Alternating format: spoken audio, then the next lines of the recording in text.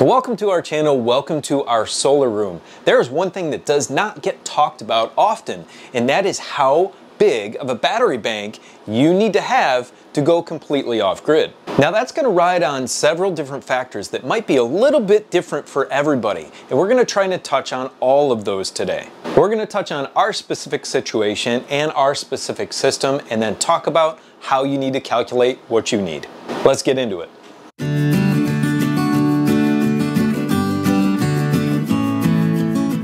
So we did a 12-hour test last night because it was the first night that was below freezing here in East Texas. We had all of our mini splits running in the heat mode. We started that test at 9 p.m. and finished it at 9 a.m. this morning. Our batteries started at 9 p.m. at 100%, and that is because I had switched over to the grid during the daytime in anticipation of doing this test at night. So I flipped back to our solar at 9 p.m. And at that point, I obviously was not getting any solar input into the batteries. So let's talk about our batteries first, and then I'll talk about the loads that we ran last night for that test. Over here is a stack of 6 batteries, and behind me is a stack of 3. These are the EG4 LL batteries. They are lithium iron phosphate batteries, so we can drain them down to 0% if we choose. And they are all 100 amp hour. They're 5,120 watt hours apiece. That gives me a total of 46,080 watt hours for this entire stack, or 46.08 kilowatt hours. So some of you who are new to solar are saying, well, what does that mean? Here's a quick example. Say this Instapot draws 1,000 watts or 1 kilowatt while you are using it to cook soup or whatever it is, and you use it for 1 hour. That is 1 kilowatt hour used from the batteries. And remember, we started with 46. So now you need to take that knowledge and apply it to all the other loads in your house and how much each thing is using and how long it's using it for. We're going to talk about the loads that were in our test last night, and then we're going to talk about some places that you might want to visit, some websites online that'll help you try to calculate how many batteries that you need. And then we're going to talk about a very important factor that's hindering us with our battery bank, and something I'm going to be changing very soon. So most of our loads last night were from the heating from our mini splits in 3 rooms of the house. This main space here, our daughter's bedroom, and our bedroom. If you haven't seen our installation video on how to do one of these, click on the video at the top of the screen. And the only other things that were running in the house last night were the security lights outside, our 2 freezers, and our 2 refrigerators. But here's the other unknown draw on the system last night. This is our old electric water heater. Now, the water in here cools off, and the elements will kick on at certain times to heat that water back up. We don't know when they kick on. Usually when the water cools off in here on its own and we're not using the hot water in any fixtures in the house, it only takes about 10 minutes to heat everything back up. So that's 5,000 watts for 10 minutes. That's not an insignificant amount of energy, but it shouldn't contribute that much to the total.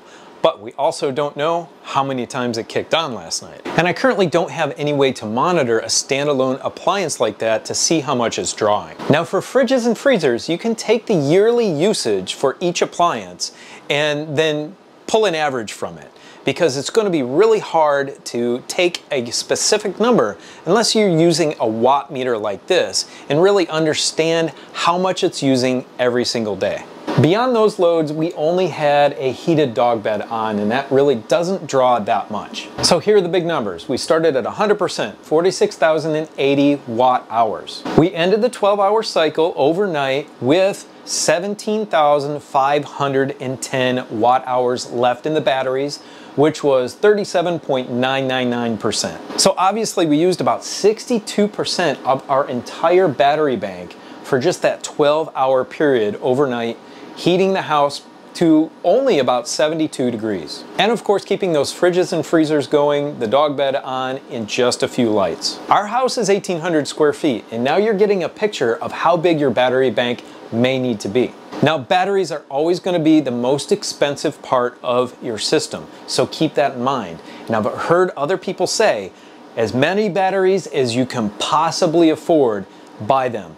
As soon as you get some more dollars, add another battery. And I would say that's probably a wise thing to do. So with those numbers, our system used 2.33 kilowatt hours every hour for that 12-hour period. So determining the size of your battery system is going to depend on three things. That is determining what your daily energy usage is. And that is going to be specific to you, your appliances, the size of your house, and all of that. So you really need to get down on a piece of paper or a chart and really get that worked out. I did a video recently on managing your energy usage and how important that is if you want to be off-grid with solar. A second factor is trying to estimate how long of a time period you are going to be without sun. So obviously at night, but if the next day is cloudy, then if your battery bank isn't big enough, you got a problem. And then a minor factor that plays into this is what is the temperature, the ambient temperature around your batteries? Is it too hot? Is it too cold? Or is it kind of in that sweet spot where they can operate at maximum efficiency? And this will play out differently between lead acid batteries or AGM batteries and lithium iron phosphate batteries. So these EG4 batteries from Signature Solar are one of the most affordable per watt hour on the market. It's hard to come close. I think a couple of other companies have finally started to catch up to these guys. But if you're interested in these, click on the link in the description below. Now, calculating days of autonomy is going to be difficult, and it's going to depend on where you live. If you have a rainstorm that comes or a cloudy, large system, even in my area in Texas, where I get a good amount of sun, you could be out of the opportunity to charge your batteries for maybe even up to a week. If you live in the Pacific Northwest or up in Maine, obviously that's going to be a lot different. Or even the northern half of the lower peninsula of Michigan, where it is one of the cloudiest areas in the entire country. All right, so I'm going to send you in three places here. Unbound Solar has a really good battery bank calculator down here. And it's fairly simple, but it's gonna ask you to take your monthly average for kilowatt usage, and you can get that off your power bill if you don't have your system in yet, and calculate your battery size for lithium or lead acid batteries. You can see if you have a lead acid battery, you can only discharge it to 50%. So you need to factor that in when buying the batteries. Lithium you can discharge to 100%, but if you want to maintain that battery health and the longevity of the batteries, it's recommended you only discharge to 80%. We'll talk about that again at the end of the video. We're going to go here to the Alti store, very well-known store. They do a great job. They've got a battery bank sizing calculator as well. And then they can actually, oh, check this out. So you can put a little bit more in here. You can see the temperature is a factor here, and you can put a little bit more information in here. So it helps you calculate maybe a little bit more accurately what your battery size, your battery bank size should be. And then we've also got a calculator over here from Solar Panels Venue, and you can find these all over the place. You're going to have to cross-reference these different things. So you can see over here the kilowatt hours for the lithium battery size on the Unbound Solar site tells me I need 84 kilowatt hours, but over here on the Alti store they're saying I need 91 kilowatt hours or 91,000 watt hours. So there is a little bit of difference between them, although this Alti store, like I said, it's got more things that have gone into, more information that have gone into the calculation. So I hope that's helping you to paint a picture of just how big your battery bank is going to have to be for you to be completely off the grid. Now, like I said, a big factor is management, but another big factor is how many panels you have. Let me explain. So we have 2,440 watt solar ever panels, and that's 8,800 watts of potential coming in. So calculating for panel efficiency, sun angle at this time of year, voltage loss, so on and so forth, we are getting at peak probably about 7,000 or 7 kilowatts of charging into our batteries. Now that's not a ton, especially if you're charging 9 batteries and trying to use other loads at the same time. If you're doing your laundry or you are cooking, that's taking all of that power from your solar panels and using it for those loads, because we had this set for solar battery utility. We don't have utility connected into them. So it goes solar first for your loads, then battery. So there's zero charging happening with the batteries if we are using all of our panel power for our loads in the house.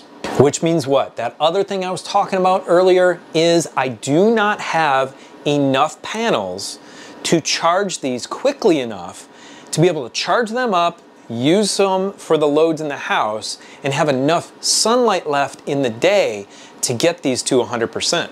So it comes down to sizing your whole system properly at the beginning. Now, if you can't afford to do that, like us, then you have to piece it together one piece at a time.